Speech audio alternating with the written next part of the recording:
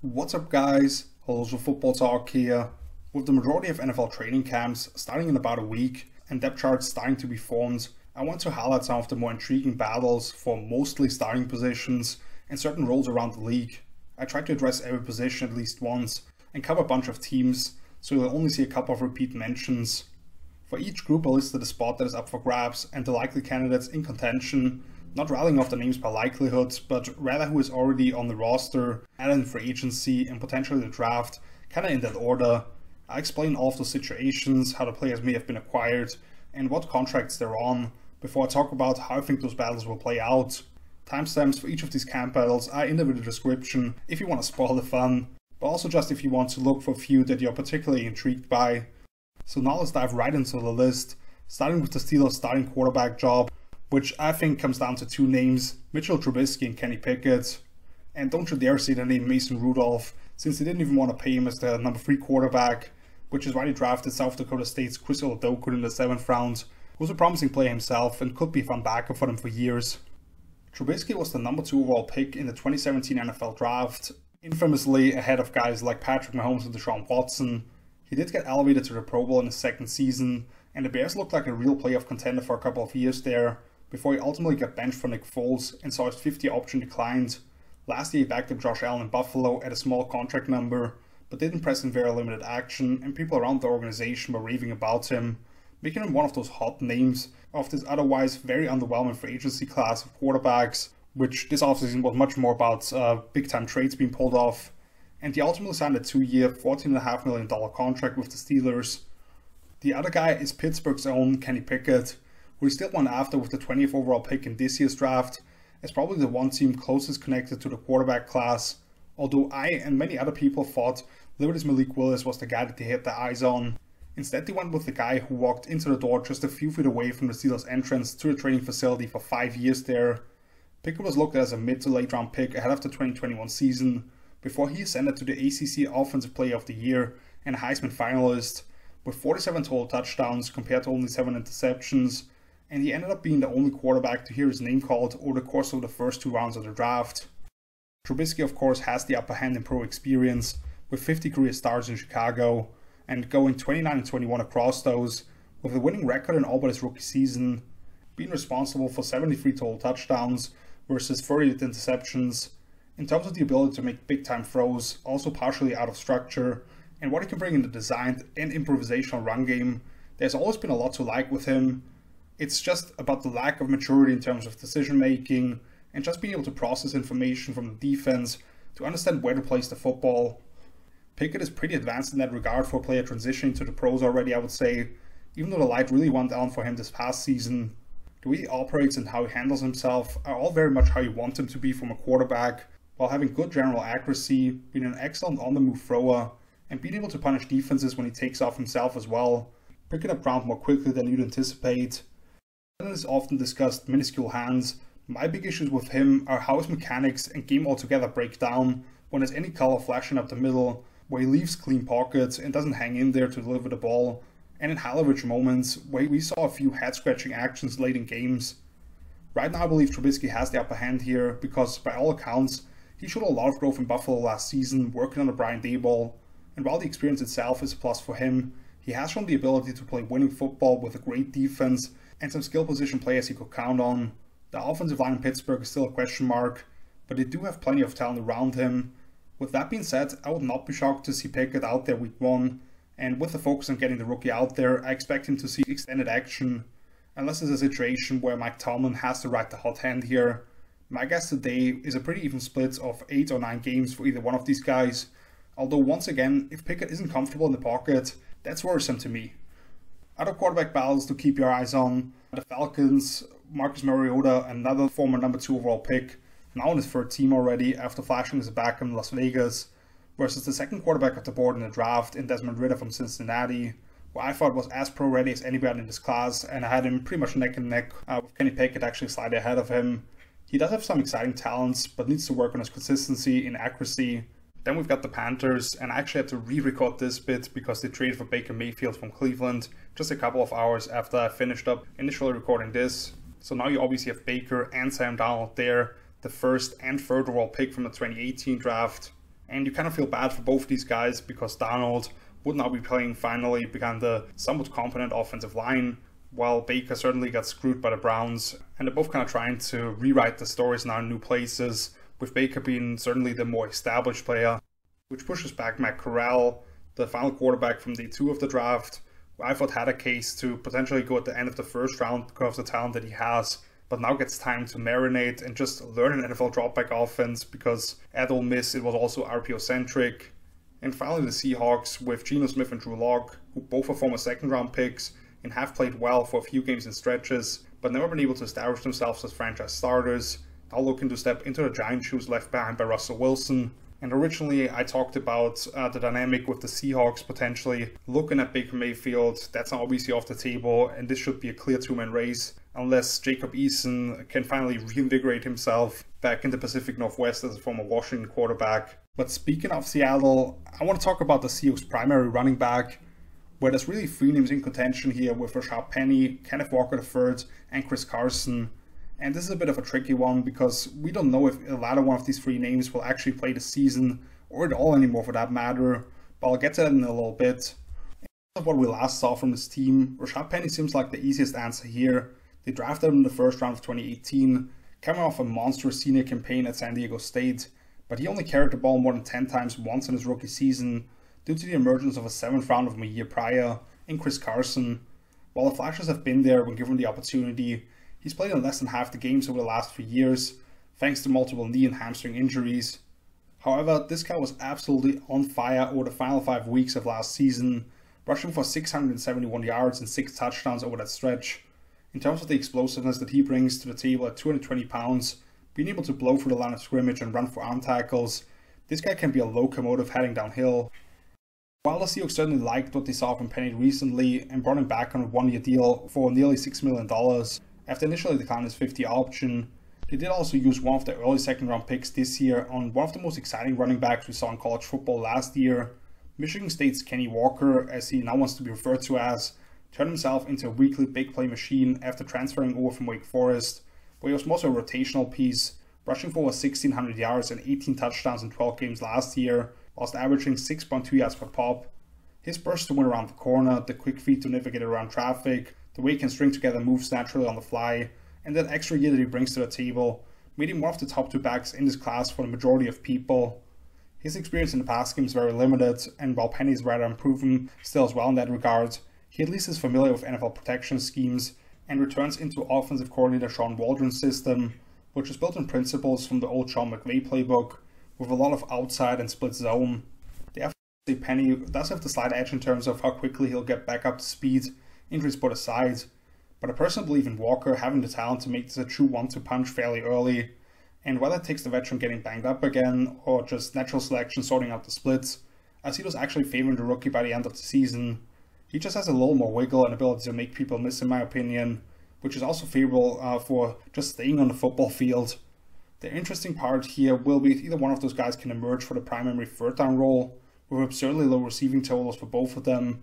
as Penny has only caught 23 passes in his 4 years as a pro, and Walker left college as a junior with just 19 receptions. So names like DJ Dallas and Travis Homer are in contention for passing down work to complicate things a little bit here. The most complete and accomplished of the bunch remains Chris Carson, who was extremely productive and effective for the Hawks across a 2.5-year stretch, but he got banged up in 2020 and missed almost all of last season with a neck injury that still leaves us unclear on if he may ever come back, listening to some of the comments by Pete Carroll and company. Other running back battles to keep your eyes on: the early down option for the Falcons, where Cordell Patterson was highly effective as this flex player at wide receiver and running back last season. You got Damian Williams, who was a Super Bowl hero just 2.5 years ago, but then sat out the 2020 campaign due to COVID concerns, and was very limited in Chicago last season due to getting banged up. Then Quadri Olison, who's now entering year 4, but has missed more than half of the games in Atlanta, as more of this bruising type of runner. And then 4th round rookie Tyler Algier from BYU, who's my personal favorite because he has that ability to just build up speed and be able to use that momentum to gain yards for contact. But while the numbers may not say it when you look at the 40-yard dash, he has those breakaway runs regularly in college against some pretty good competition. So I think the time that he may clock is not quite what he runs in actual pads. Similarly for Washington with Antonio Gibson as a more dynamic space player, you want to see the ball in his hands with room to work, was the third round pick Brian Robinson Jr. from Alabama,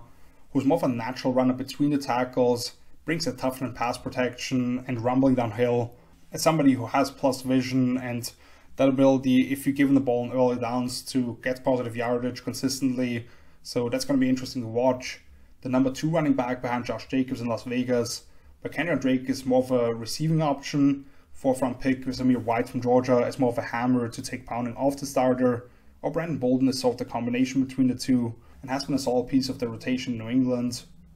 And of course in Buffalo, where another late 2nd round pick from Georgia and James Cook is looking to establish himself as an integral piece of a pass-oriented attack with the dynamic skill set that he brings, but having the veteran duo of Devin Singletary and Zach Moss still in the house. But let's now move on to the receiver position, and in particular the Dallas Cowboys number 3 option, where the key competitors here James Washington, Jalen Tolbert, and Noah Brown. This is a pretty interesting one to me as well, because the Cowboys decided to trade Amari Cooper to Cleveland, and now need the 3rd receiver to emerge for them, along with CeeDee Lamb and Michael Gallup. However, I've talked about how I felt like they insured themselves more so against losing Gallup in terms of the types that they brought in this offseason, as all 3 of the guys that I mentioned here are more so perimeter options who do their best work down the field and can win through contact. The first is James Washington, a former 2nd round pick for Pittsburgh, who earned the Biletnikoff Award for the top wide receiver in the country, working with quarterback Mason Rudolph of Oklahoma State, who was selected by the same team just 16 picks later. Yet even when they were on the field together for Pittsburgh, they couldn't quite recreate that same kind of magic. His best statistical season by far came in 2019, when Rudolph was the primary quarterback due to an injured Big Ben, but while Washington was able to rack up 735 yards that year, he didn't even crack 900 across the other 3.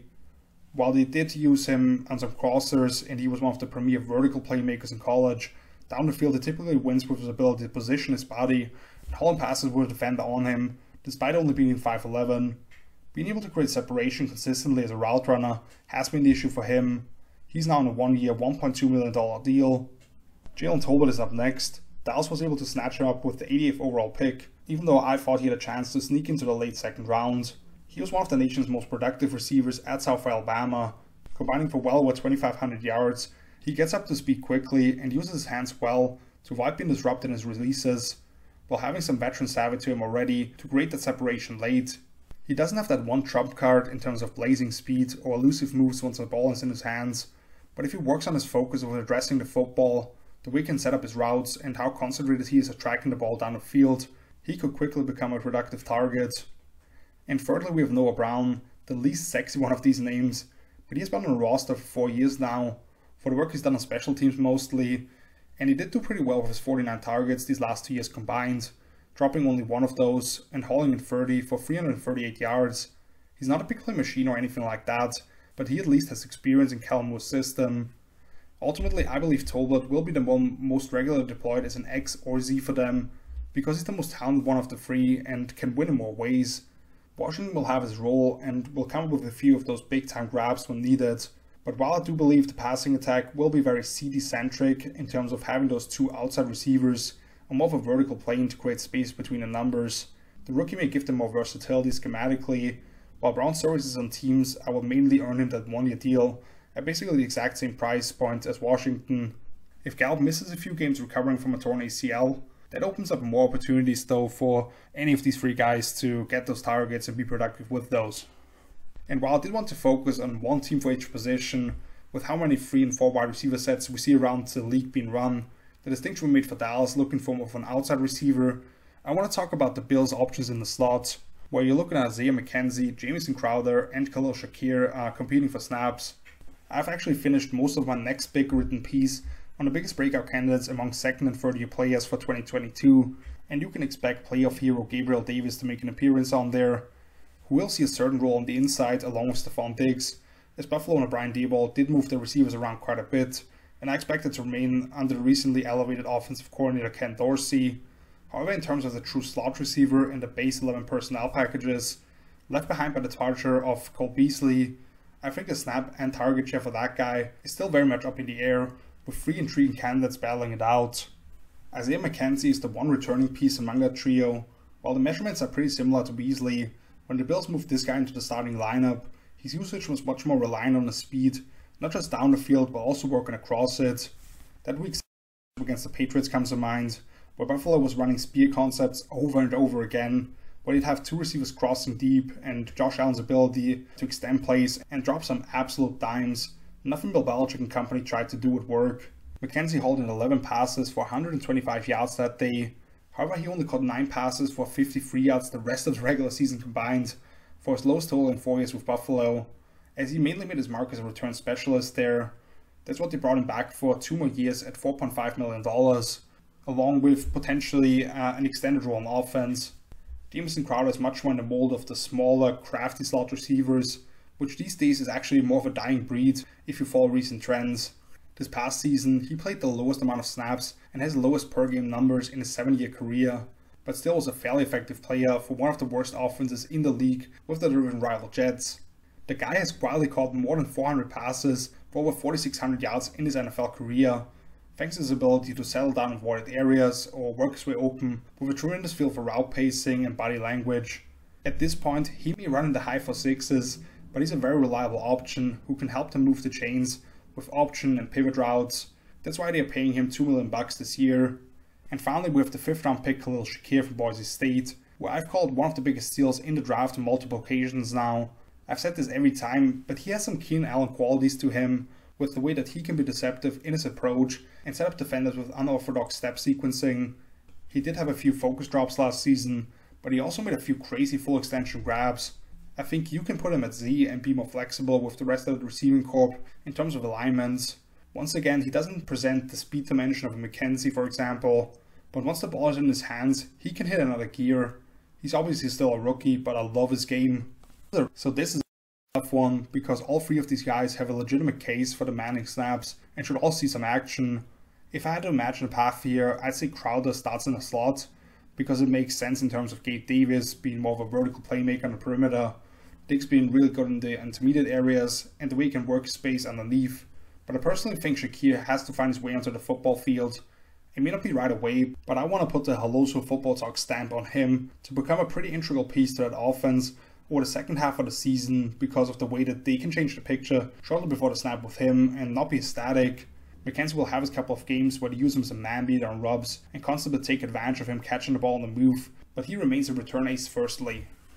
Some other wide receiver battles I'll be tracking: the Panthers Z receiver, where they're probably looking for last year's 2nd round Terrace Marshall Jr. from LSU to emerge. They also brought in Rashad Higgins, who was also an effective outside target, and did line up at X quite a bit in the absence of Odell Beckham Jr. for Cleveland. And they also had a Miami's Charleston Rambo as an undrafted free agent, who is a pretty skilled player, even if his speed may be limited. The Seahawks number 3 receiver, when they run 11 personnel to pair up with DK Metcalf and Tyler Lockett. I still have high hopes for Dwayne Eskridge, the 2nd round pick from Western Michigan last year, who had issues finding their way onto the field, but has the big playability inside of him. Freddie Swain has been a solid player for them when called upon. Marquise Goodwin, the former 49er and Bear, who has always been more of a designated deep threat and return specialist. And finally this year's 7th rounder Bo Melton, who can keep defenders off balance with his unique route running and has a knack for getting yards after the catch with how elusive he is in space. And then the Patriots' entire receiving corps is kind of in flux right now, I would say. Kendrick Bourne was a very productive player for them last season. It's more of a typical axe. They also did trade for Devontae Parker from Miami in a similar mold though, and he gives them that jump ball presence. Jacoby Myers always finds ways to get open out of the slot, even though he doesn't blow you away with any physical features. And then 2nd round pick Tyquan Thornton from Baylor is looking to become what Nelson Aguilar wasn't able to be for them last year, with the ghost of former 1st round pick N'Keal Harry still in the building. But next up we got the Giants' starting tight end position, being decided between Ricky Seals-Jones, Jordan Akins and Daniel Bellinger. We've talked about a lot of situations where the teams are pretty happy about the dilemma they are facing of having to find the best option for one of those jobs. This one is a bit different because I don't think any of these 3 guys are necessarily who you want as the primary options heading into the season. With the departure of Evan Ingram, this leaves a void for somebody to step up in an offense under Brian Daboll that saw Dawson Knox become a pretty well-known name in Buffalo. Ricky Seals-Jones is the most traveled among them, now in his 5th team in 6 years. He's only played more than 28% of snaps in 2 of those seasons, combining for a little over 600 yards across 28 games. He certainly had a few nice performances while stepping in as the backup, most recently in Washington, but he's never been the primary option heading into a season. Seals Jones is a big target who can win down the seams, high punt the football with a defender on him, and becomes a solid load to bring down with the ball in his hands. He's not consistent enough through contact, and he's much better flexed out wide than as an inline asset, but in terms of a pure receiver, he's a solid piece for them. Jordan Akins has actually slightly outproduced the former in his 4 years with Houston. I was really shocked to see the former third round pick being 3 years older than Seals Jones and already having cracked that 30 mark, because his game is also more so the one of a younger player, with a lot of his best plays coming based on the outs after the catch. He's a long strider who can fight off would-be tacklers and produce positive yardage on those underneath touches. That's why the Texans used him quite a bit as an H-back, slipping underneath the formation and peeling off into the flats. He hasn't really proven himself as a more intricate route runner or somebody who can make an impact in line in the run game, but he does have the ability to make big grabs working down hashes.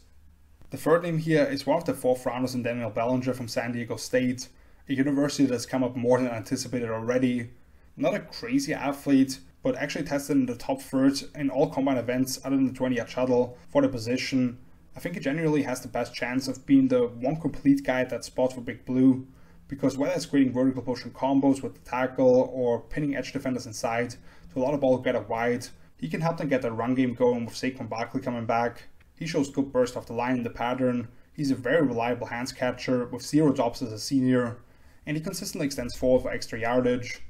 So really I think this one is one of those rare situations where a 4th rounder has a good chance of being the starting lineup week 1. Rick Seals Jones is probably the slight favorite simply because he's plenty of experience releasing as a true Y, splitting out wide and stuff like that for the Eagles system, while Akins is more of the H or F option off the ball when they do get into 12 personnel. Still, Bellinger to me could easily become the preferred option in one tight end sets because he can get the job done in the run or pass game for a team that likely won't get into many heavy groupings other than the goal line short yardage situations. The 2 veterans are there for just this season at slightly above $1 million each. A couple of other tight ends battles to watch. The Jets are the one that really jumps out to me because they completely overhauled their room, with Z.J. Osoma having been an underrated player for Cincinnati for a few years now. Tyler Conklin had 600 yards in Minnesota last season when given the chance, as Irv Smith Jr. got hurt early on. And then 3rd round pick Jeremy Ruckert has the ability to be the most complete of the bunch and should see the field early due to his tenacity as a blocker. The Dolphins probably aren't selling on the number 2 tight ends with Durham Smythe, Hunter Long and Adam Shaheen in contention for that role, with Long as my favorite because he brings the best size and blocking combination. And then the Chargers, I'm not 100% settled on Gerald Everett being their starting tight end because he's not super reliable, even if he's the most dangerous with the ball in his hands. But Donald Parham can give them serious size at that spot as more of a detached target. And they did draft Trey McKitty in the 3rd round last year, even though he's largely used as a blocker in year 1, and that's his area of expertise. But now let's get to the offensive line. First we have the Buccaneers left guard, where you got Aaron Stinney, Robert Hainsey and Luke Gadicke competing for that spot. Looking at the Bucs O-line, the lineup is pretty stacked at 4 of those 5 spots, while the unretirement of Tom Brady let center Ryan Jensen back to the organization, the sudden retirement of another Pro Bowler and guard Ali Marpet, and Alex Kappa signing a pretty lucrative contract in Cincinnati created holes to either side of Jensen. General manager Jason Light was able to pull off a shrewd deal in one of the most lopsided trades I've seen in a while, acquiring Shaq Mason from the Patriots for just a 5th round pick, and he should actually be an upgrade at right guard, but the voided spot on the left now creates a Freeman competition for that final spot.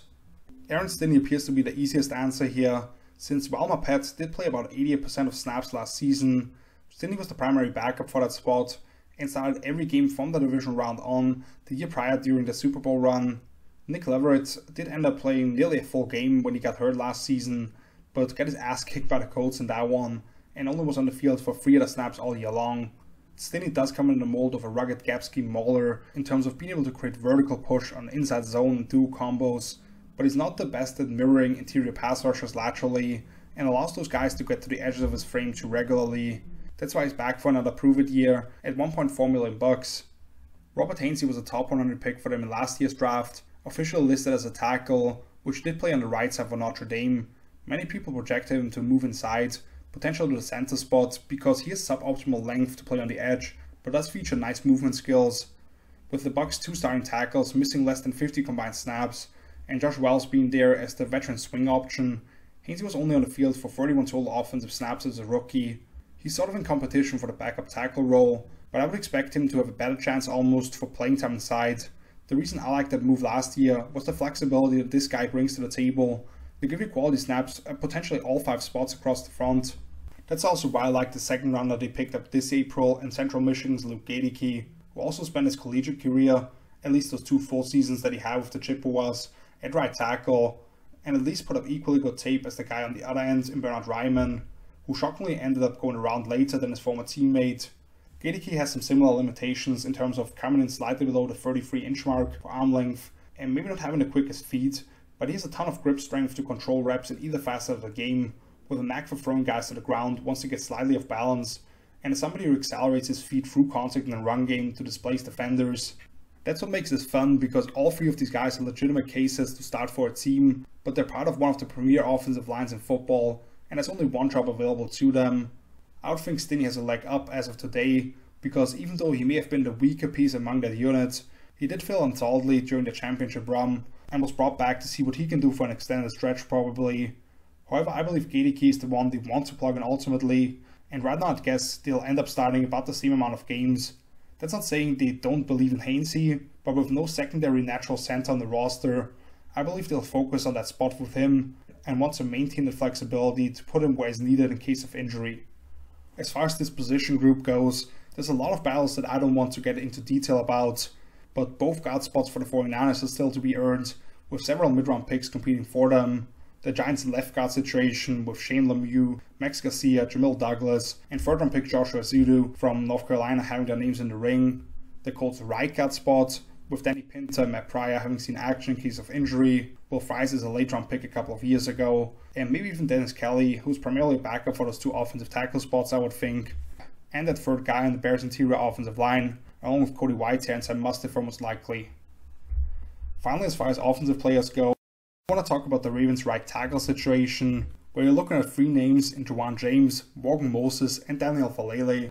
The Ravens' offensive line performed way below their usual standards last season due to multiple factors. Not only did they lose their all-pro left tackle Ronnie Stanley in the season opener, shifting the plans on the right side as well, as Alejandro Villanueva had to flip sides.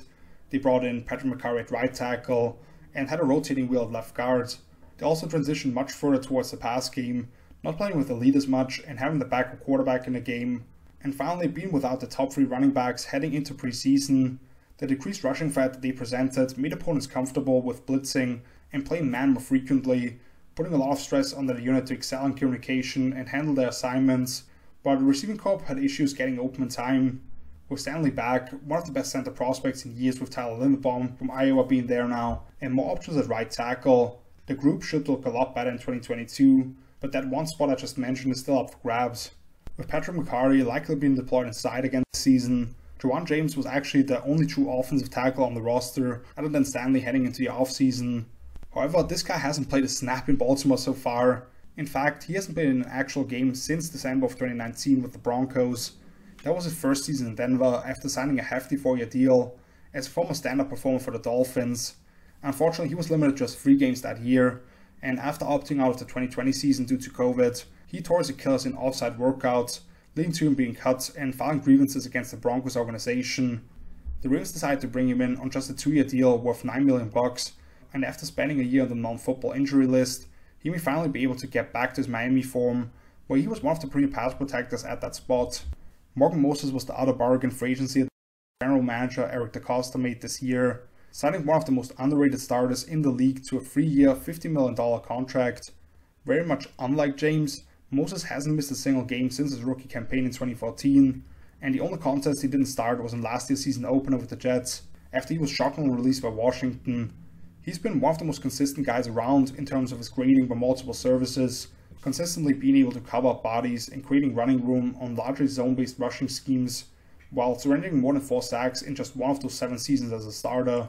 However, when the Ravens were on the clock with the first of the 6 4th-round picks in this year's draft, and the massive Minnesota tackle Daniel Falele was still on the board, they simply couldn't resist.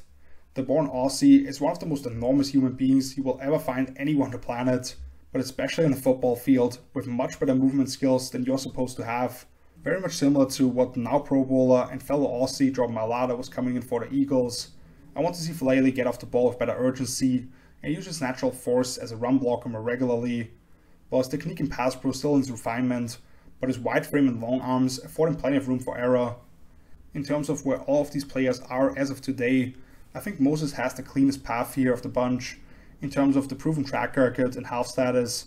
It's just so tough to judge where James is because he hasn't seen any regular action for a good 2.5 years now, but he did look like one of the top right tackles in football when we last laid eyes on him. Faalele to me has a chance to be the long-term future solution for them, very much in the style of what he had in Orlando Brown Jr.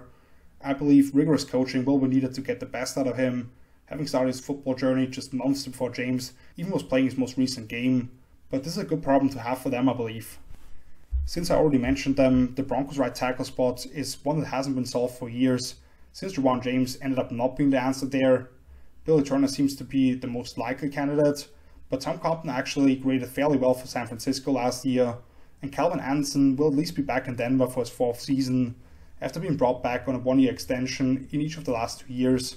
And as I mentioned when discussing the biggest roster holes for each NFL team, which that video on the AFC should pop up at the end of this one, and you can obviously find it on my channel, the Chargers left guard or right tackle spots, depending on where they end up putting Matt Filer, could be a major weakness if none of those guys they have there can take a big step forward, which has us switching over to the defensive side. We're first up with the 49ers Leo defensive end, with Samson Ebicom, Kemoko Turay, Drake Jackson, and in brackets here D Ford. As you can see, the 4th name here but in brackets, because Ford doesn't even feel like he's on the roster anymore. With Javon Kinlaw coming back from injury, along with Nick Bosa and Rick Armstead, the 49ers could have 3 stud first rounders on the defensive line, but at 4th spot, I believe is still wide open, at least in terms of starters, which largely is referred to as the Leo, meaning the weak set defensive end, with Bosa mostly lining up on the tight end side of base downs. Let's just quickly address D Ford here. He was the big trade addition in 2019 prior to drafting soon-to-be Defensive Rookie of the Year, Nick Bosa, who's become, to me, one of the top 3 defensive ends overall in the NFL, as they got Ford from Kansas City for a 2nd-round pick, and they gave him a 5-year, $85.5 million contract. While he did have some moments that year, he has not nearly lived up to that billing and only played 152 total snaps over the last 2 years combined. With them restructuring his deal to wipe the rest of his salary in the future, he's a likely candidate to be cut this offseason still.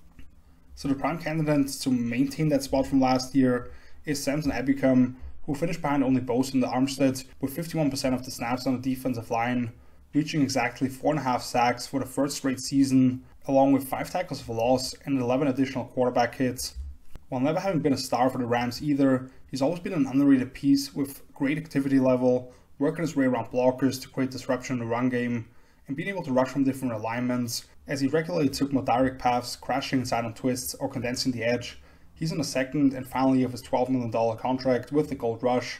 Kemoko Turay was brought in as a free agent this offseason on a 1-year, $1.7 million deal to sort of take the place of Arden Key as more of the speed threat off the edge, who can dip underneath tackles and force quarterbacks to step up into the rest of the rush. The former Colts 2nd rounder could never quite live up to his potential in Indy, largely due to injury, but he did put up a career-high 5.5 sacks and 5 tackles for loss this past season. In the run game, he's at his best slanting inside of tight ends and creating chaos, but on passing downs, he mostly resembles what they had early on in D Ford as a speed rush specialist, who packs a pretty nice spin move along with it. And finally, the guy that I'm most excited about, this is 2nd rounder Drake Jackson from USC. This guy was looked at as an eventual top 10 pick coming off his freshman season, and even impressed in the Kobe Jordan 2020 campaign. Someone who fell from grace as a junior despite reaching 8 tackles for loss and quietly racking up 26 total pressures on just 182 pass rush snaps. In terms of a disciplined early down run defender, he's not quite what you're looking for necessarily, being prone to wanting to jump inside of blocks too regularly and stuff like that. But this dude can bend around the edge like only a few guys that I've ever seen, which he pairs up with a sudden rip move, and with his fluidity, he could become a nightmare on stunts in all the games that San Francisco wants to run on longer downs. Our defensive coordinator, D'Amico Ryans, deployed defensive linemen last season. Even Bosa and Armstead only played about 3/4 of the snaps, and they rotated the hell out of the rest of that group, with a belief in the philosophy of keeping those bodies fresh. So no matter who emerges, I expect 50% of snaps to be the absolute limit. I think Ebicom has the upper hand in this fight in terms of who actually logs those starts, but I could absolutely see Turay come close to Arden Key's 1/3 of the snaps that he got, and I believe while Drake Jackson will play a very limited role in early downs, his usage on obvious passing downs will continue to rise as he begins to magnify the talent that he provides. if the Niners make it back to the playoffs, which is largely dependent on your belief in Trey Lance at quarterback in his second season, Jackson may be the one to deliver some key hits on the quarterback when needed most. Defensive end or edge defender battles that I'll be keeping my eyes on: the Bengals' third defensive end spot, particularly when they slide one of those two starters inside an obvious passing downs, where they have Joseph Osai and Cameron Sample from last year's draft, Khalid Kareem and Wyatt Hubert from the year prior. All seems on play, but none of them have really established themselves quite yet, with Sample and Kareem presenting more those flexible body types as well, who can rush inside and out on passing downs. If the Seahawks transition to more odd front stuff under Khalid Hurts, with the influence of Sean Desai, who will be the starting Sam linebacker, the free agency addition of former Charger Uchenna Nwosu, who was one of the more underrated players for a while, or the promising second-round pick Boy Mafu from Minnesota. And I do already have a favorite in this one, which I'll get to in the defensive edition of my breakout candidate write-up, but in terms of snap share, that second outside linebacker kick for the Rams, where Justin Hollins and Terrell Lewis are battling for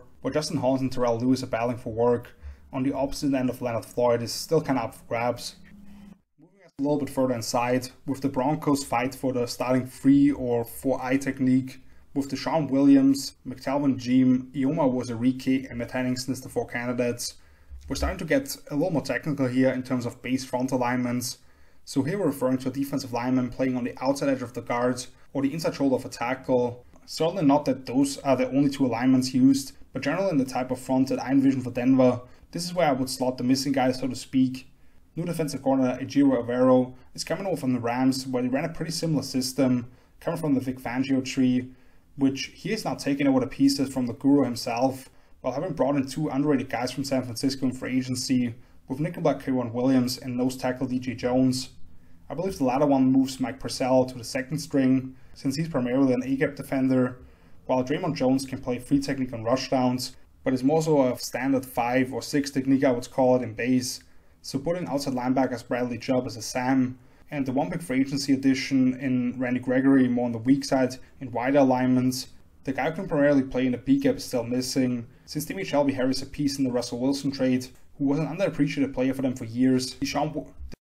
Williams and Shamar Stephen were next in line in terms of snaps, at around 36% each, even slightly ahead of Mike Purcell, but the latter is currently still a free agent, opening up a larger role for Williams potentially. He's a guy who can stack solo blocks by guards and works his way down the line to come off late, making him a fit in more of a niche role if they want to live in those even fronts ultimately anyway. But with just 1 sack and tackle for loss each, he's not going to offer much as a penetration style player or pass rusher. McTelvin Jeem's snap share was significantly lower in 2021 at just above 8%. The per game splits over his first 2 seasons after being a 3rd round pick for Denver look a lot better at around 20% each, but he's missed half of the time and hasn't been able to produce much yet, with just 1.5 sacks and 1 tackle for loss altogether. Going back to his college evaluation, Jeem clearly had his issues anchoring down against double teams, but if you allowed him to get upfield, he became tough to handle because of his quick first step and the wild hands that he brought to the table. And then draft picks from this year, in 4th rounder Ioma Wazariki from Iowa State, and 6th round pick Matt Henningsen from Wisconsin. Wazariki is a very interesting name to me because at 6'6", 310 pounds, he has the natural strength, athleticism, and length to play anywhere on the line, and while his block recognition needs work, he can play gap control, penetrate, or be a menace on stunts. Henningsen surprised a lot of people with his premier testing numbers at the Wisconsin Pro Day. I don't think that fully translates onto the field, but there's a couple of plays every game where he flashes, and he's been a worker bee for the Badgers front. He has a nose up in this fight because he has played a similar role for this team already and can help them stop the run on early downs, even if he may be routinely subbed off in passing situations. At Jeem, I was probably a little too high on at Arkansas, and he has to impress the coaching staff to get any more action, while Henningsen is more so a depth piece early on as well probably. Once again, Wazariki is the guy I have my eyes on. It may not be at this specific spot, but overall I believe he'll finish behind only DJ and Draymond Jones in terms of total snaps played, because of the versatility and potential that he presents. The way I labeled this, it may not be the more traditional 3-4 front a whole lot anyway, but even then, considering Randy Gregory only played 55% of snaps when available in Dallas last season, putting Jones outside the tackle as an even front defensive end, and having Wazariki at free technique with the ability to flip those roles makes some sense to me. With more so penetrating interior defenders, how do the Cowboys use the defensive line altogether? because they really only have a day 3 pick who I do like in Jordan Ridgeway III. It's more of a traditional shade nose, while there are a bunch of guys contending for B-gap snaps, and they might be able to put 2 upfield guys on the field as much this season, while Ozo Odighizuwa, Neville Gallimore, Tristan Hill and Carlos Watkins are all somewhat lumped together here. The Vikings are likely switching to more of a 3-4 base themselves, where they're looking for Armon Watts, James Lynch, or Trillian Twyman to kind of emerge as maybe more disruptive interior guys, while having the space controllers in Dalvin Tomlinson and Harrison Phillips there already. And then finally, assuming the Browns like what they've seen from last year's day 3 pick Tommy Togiai, primarily playing in the A-gaps, free technique is a spot where they have quite a few names looking to earn playing time, with Jordan Elliott, who can slide inside as well, Taven Bryan coming over from Jacksonville, where he never lived up to his first round status, and Perrin Winfrey motivated to prove that he should not have fallen to the top of day 3 this year, because he does have a lot of talent to work with. But let's move even closer to the football, with the Bills' nose tackle situation. You can call it one technique as well in this even front. So this is one of those 2 repeat teams here, since we already talked about the Bills' slot receiver battle, and I want to discuss the nose tackle position, which I'm pretty intrigued by looking at the very different track records of these players and the roles they may play for the current Super Bowl favorites. You can argue if Ed Oliver has lived up to the billing as a top 10 draft pick, but now with this year's 50 option already picked up this offseason, and the consistency in his snap total, he's going to be the starting free technique. So who will Buffalo pair him up with? With Harrison Phillips and Stalu Tulele gone, we're looking at 3 additions in line for work: Daquan Jones, Jordan Phillips, and Tim Settle. Jones is the first name up here, with by far the most experience of the group. Having started all 109 games he's been available for since his 2nd season in the league with the Titans, before spending a year in Carolina last season. With 56 to 64% of snaps in each of them, he's not going to blow you away with creating negative plays, but he's been extremely consistent as a space eater and player who can and has lined up anywhere from a 0 to a 5 technique. I wouldn't call him a traditional nose tackle necessarily, but having beefed up to a solid 6'4", 320 pounds, he can win the A-gap as a shade nose and force ball carriers to bubble around or stop the feed momentarily, while giving you a pocket pushing presence and allowing you to set up twists with him on rush downs. That's why he was signed for 2 years worth $40 million. Jordan Phillips,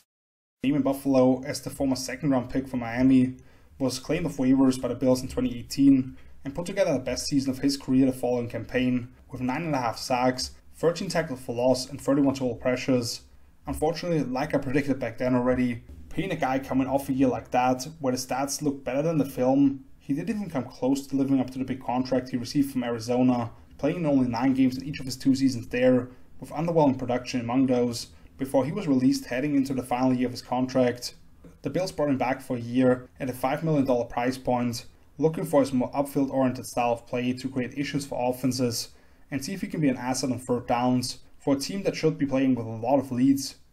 Thirdly, Tim Settle has seen by far the least play, the 5th rounder for Washington in 2018. I actually thought he had tremendous potential looking at his freaky movement skills at 335 pounds. He's trimmed down by about 20 pounds since then, trying to find his way onto the field for a team whose defensive line consists of 4 first-rounders,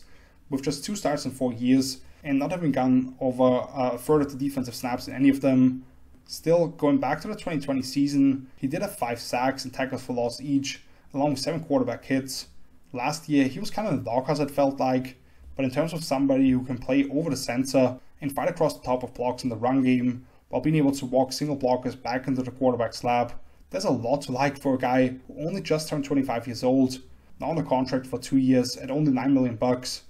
Personally, I'm most excited to see what Settle can do with extended playing time, as he's already received PFF pass rush grades above 71 in each of his last 2 seasons. So if he buys into the Bills' culture and can find some consistency under one of the better defensive line coaches in Eric Washington, I could see him play a career high in snaps.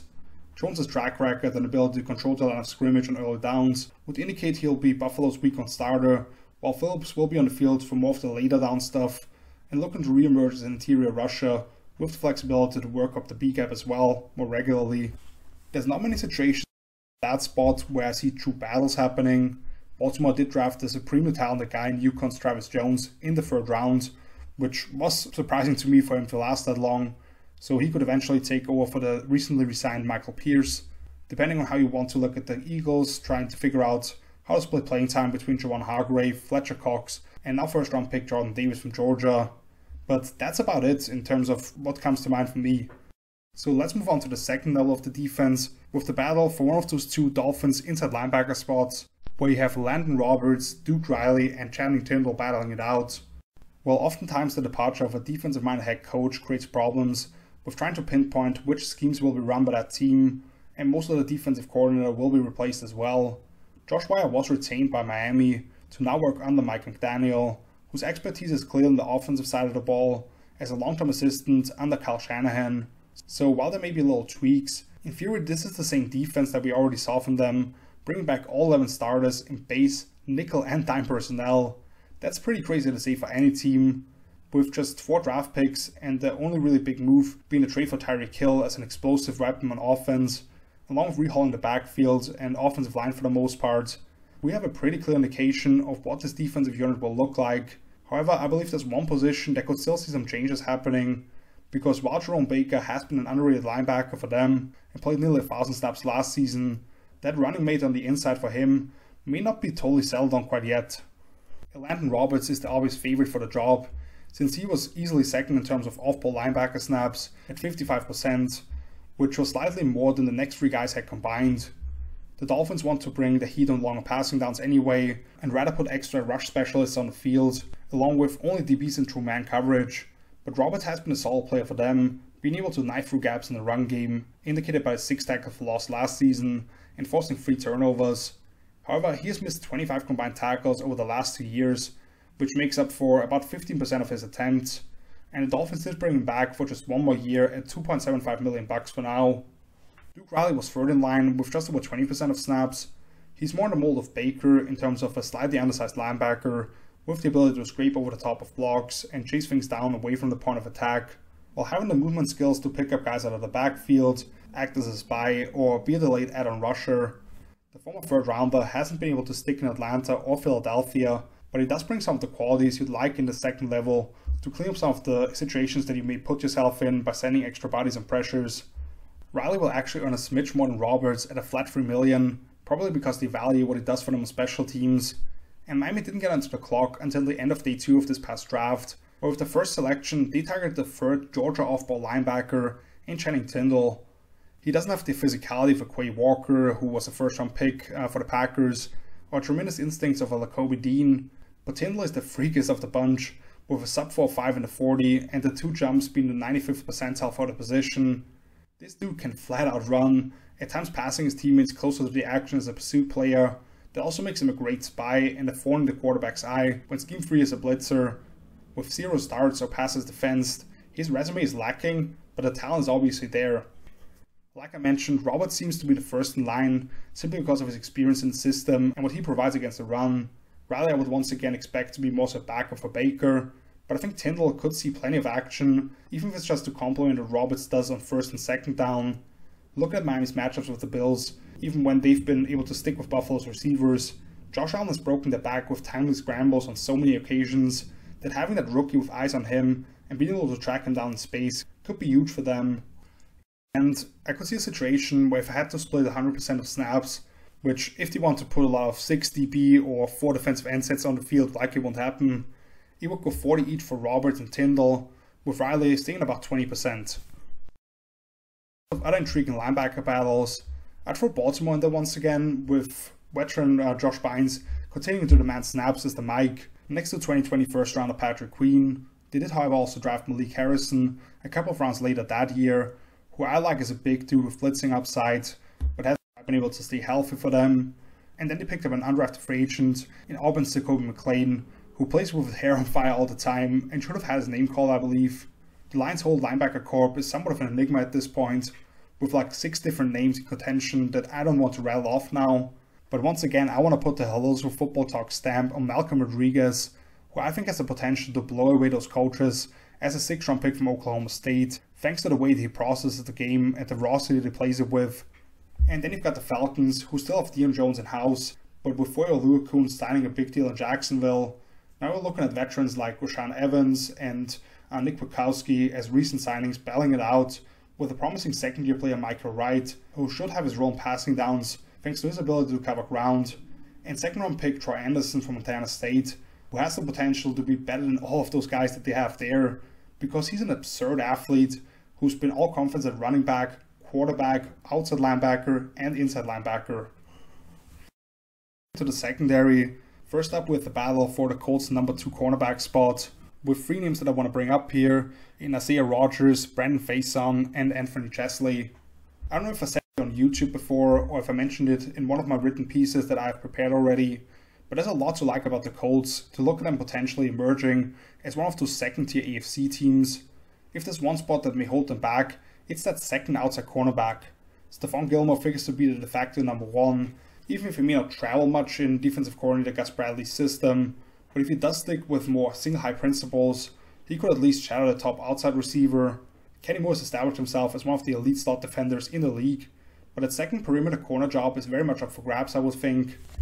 Isaiah Rodgers was the guy to fill in for Indy when Xavier Rhodes went down for them with a hamstring injury last year, and he was not resigned. Rodgers ended up playing 48% of snaps, which was slightly behind Rock Ya-Sin, who was used in a direct swap for defensive end Yannick Ngakoue from Las Vegas. He didn't perform particularly poorly, but I would say his 3 interceptions hide the fact that he surrendered nearly 7 yards per target in coverage. He's light on his feet, has the speed to carry routes vertically, but while it's lucky his team has the true giants in at receiving corp on offense, he'll have his issues covering bigger bodies at 5'10", 170 pounds, and looking back at 2020, nearly 3/4 of the total snaps came on special teams as a designated return man, which is why they gave him a 4-year contract for primarily in 2020. Brandon Faison probably had the best tip among these 3 names last season, after he had spent 3 years as a backup with the Chargers, and then 5 games into 2021 had to jump in for the injured Trayvon Mullen. The Colts finally signed Faison a day after the deal with Vegas that sent Rock Ya-Sin over there for about $3.5 million. He did have 2 really bad performances against Kansas City and at Dallas, while for 2 of the most lethal group of pass catchers. But if you put those 200 yards and 4 touchdowns to the side for now, which I know is easy, but his coverage numbers otherwise look pretty damn impressive, and the film backed that up, being able to stick with guys down the sideline, turn his head to find the ball and make plays on it, leading to 13 PBUs and an interception. I thought I'd quickly mention Anthony Chesley here, because while he only did play 8% of defensive snaps last season, he was the one other guy that they actively spent money on this offseason, extending him for another year at about $900,000. Despite not being like a core special teamer, he must have impressed coaches in practice and the limited on-field time that he got in 9 games. I really think this one could go down to the wire, while Chesley was more so just a throw-in here for me, because they must see something in him that they want to bring him back. The other 2 guys are pretty neck and neck, I would think, to start camp. Personally, I would give the slight edge to Faison because he did play well outside of 2 games under Gus Bradley already, and at the salary that they're playing him, he was an obvious priority for them. The leash may not be very long for either guy, since I would still identify this as a weak spot for the team, but Rodgers will maintain a role as a return specialist either way, while the defensive snaps may end up being anywhere from 50-50 to 2-1. You're also looking at corner battles in Minnesota, with Cameron Dantzler having shown signs and now battling it out with 2nd rounder Andrew Booth Jr. and 4th rounder Caleb Evans, who their general manager openly has a crush on. Arizona, where there's an underwhelming collection of Antonio Hamilton, Breon Borders, and 2 late-round picks in Christian Matthew and Darrell Baker Jr., trying to earn that 2nd starting spot along with a still questionable 2nd-year guy in Marco Wilson after the tragic passing of former 1st-rounder Jeff Gladney. Denver, as Ronald Darby is looking to live up to his contract that he signed last year, while I think former mid-round pick Michael Ojemudia has shown some signs, and this year's 4th rounder Damari Mathis from Pitt is a talented, competitive as you-know-what son of a gun. And potentially Cincinnati, where Eli Apple is trying to fend off the likes of Trey Flowers, 2nd rounder Cam Taylor-Britt from Nebraska, and potentially even 1st rounder Dax Hill from Michigan, if they think he can play on the outside. Let's move inside now with the battle for the Giants' starting nickel spot, where you got Darnay Holmes, Cordell Flott, and Dane Belton competing for it. I like a lot of the stuff that Big Blue's done this offseason in terms of overhauling the coaching staff, with Brian Daboll and Mike Kafka running the offense, and aggressive defensive play calling with Martindale, getting the top 2 overall prospects on my personal draft board, and investing into an offensive line that has been one of the weakest units in the league for a while now. As I discussed in the original draft breakdown of the NFC East, which you can find that video, and every other division here on my YouTube channel, I wasn't a big fan of anything that they did beyond the 1st round of the draft, with some confusing additions in the secondary. With the release of now Eagle James Bradbury, they probably expect last year's 3rd round pick Aaron Robinson to switch to the perimeter full time, after he was already third in snaps among cornerbacks, inside and out, for them last season at 23%, despite only appearing in 9 games. While they did recently restructure his contract, the Giants did spend $39 million across 3 seasons for Adoree Jackson after he was released by Tennessee last year, so he figures to be the other outside corner, while Logan Ryan is now in Tampa Bay after splitting time between the slot and safety, setting us up for an interesting 3-man race for the starting nickel gig. Darnay Holmes was the guy I referenced along with Robinson at about a quarter of the defensive snaps last season, which he was able to log across 11 games. That actually presents a drop-off from his rookie campaign, but considering the other pieces that they brought in, I'm not discouraged by that, since his coverage numbers actually improved despite seeing a higher depth of target, with only 6.5 yards per target, a passer rating of 71.9 surrendered, at a challenging position for young players, while only missing 2 of 31 tackling attempts. His issues at UCLA as a former 5-star recruit were the easy access that he granted in off-man and zone coverage, and his inability to work off blocks against the run, which is obviously required at that spot. Then we get the 2 rookies. Third rounder Cordell Flott from LSU is an extremely loose athlete who showed excellent growth when he moved into the slot last season. This guy has the speed to carry routes vertically with relative ease, he's light on his feet to redirect, and he shows good awareness in zone to make plays off his landmarks. While he features good height at 6'1.5", he's a super skinny 175 pounds and a subpar arm length and hand size. He does have the slipperiness to work around traffic, but when receivers are able to attack his chest, he has his issues disengaging from blocks. And while he probably has the natural talent to compete for snaps outside, his track record would indicate that he's better served to stay in the slot. A very different body type and player was selected by the G-Men around later in Iowa Dane Belton, who basically was used as a big nickel and even dime backer for the Hawkeyes, where he would be lined up over the number 2 and 3 receiver mostly, but also moved into the box and had one of the usual linebackers pick up the motion man when they shifted the second level instead of having him trail across the formation. Belton has no issues punching at the chest of blockers or filling the C-gap in run support, while in the pass game he uses his leverage well and doesn't allow guys to cleanly release against it, along with having the size at 205 pounds to match up against tight ends.